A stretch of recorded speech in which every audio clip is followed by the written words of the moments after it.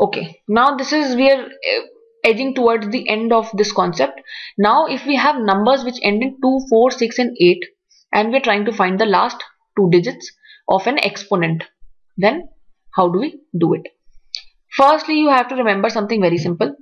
2 raised to the power 10 raised to the power of an even number will always end in 76, and 2 raised to the power 10 raised to the power of any odd number will be ending in 24. So first you understand this concept, because this will be used in many questions. So I'll take an example.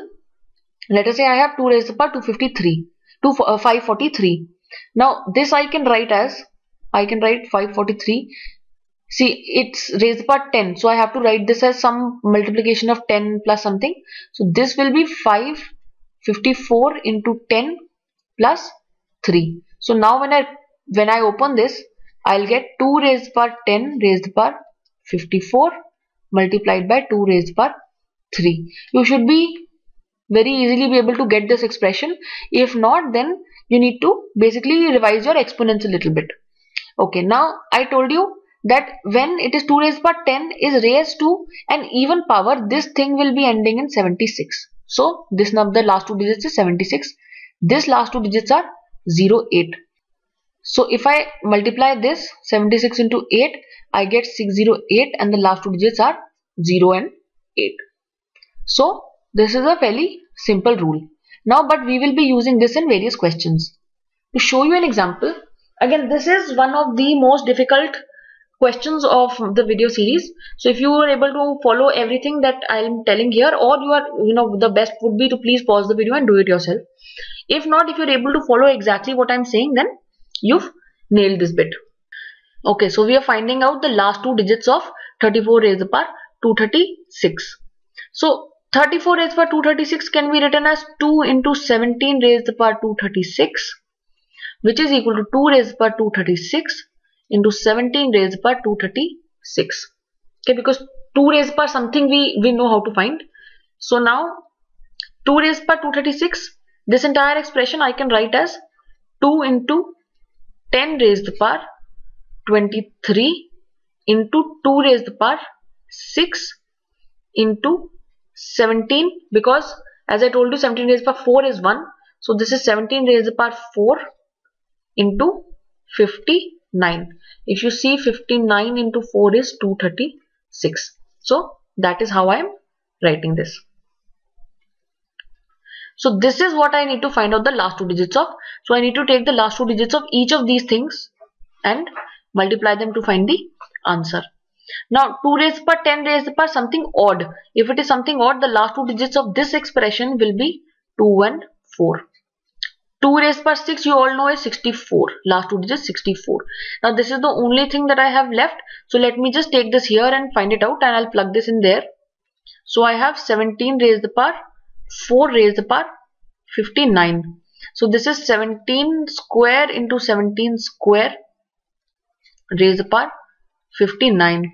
So 17 square is basically 289. So this is 289 into 289 raised to the power 59. Now I need to just take these two last two digits. So I don't care about this, the 2 number. So this is equal to 89 into 89 raised to the power 59. So the last two digits of this whole thing will be the last two digits of this thing. 89 again is 100 minus 11. So the last two digits of this thing will be simply last two digits of 11 into 11 raised to the power 59, we'll see. So this is raised to the power 59.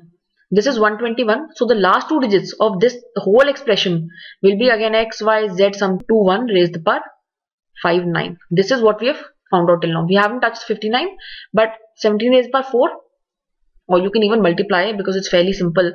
But I'm just saying, this is, you just take the last two digits and you keep finding this out. So this is 21 raised to the power 59. Now when I have this, I just take the tens digit of this and the units digit of the power. So this is equal to 18. I just forget about this 1 here. I'll take 8, and the last two digits of this expression is 81, because 1 is here, 1 will go there. So this is equal to this. So now the last two digits of this entire expression is 24 into 64 into 81. So if you multiply all of these, you will find the answer to be 124416, and 16 are the last two digits of this entire expression. Now in the exam you don't need to exactly do all these calculations. So I'll tell you, so let me just remove this from here once, and now let me try to find out just to show you how to do it quickly in the exam, because you'll all have your own styles, but this is how you can work with it. So I'm trying to find out the last two digits of 17 raised to the power 4 raised to the power 59. So this is what I need to find out. So this is 17 square into 17 square. So again 17 square is 289. Forget about the 2, that is 89 into 89. 89 is 100 minus 11. So this is the same as 11 into 11, that is 121. So last two digits 21. So this is simply something xy 21 raised to the power 59. So 2 into 9 is 18. 8 and 1, these are the last two digits. So I just showed you how you can do this quickly. Now again, when you need to find, let me forget about this product here. So this is what I have, 24 into 64 into 81. Now you do 24 into 64. 24 into 64 is 1536. Into 81 I need to find out the last two digits. Again I don't need to multiply the whole thing. Just take the last two digits of this and last two digits of this. So I just need 36 into 81, and this product is equal to 2916. So my last two digits are 16. So this is how you need to do it quickly. Please, whenever I am working in these videos, I am trying to show the whole process so that you are very clear with the entire steps that are supposed to be followed.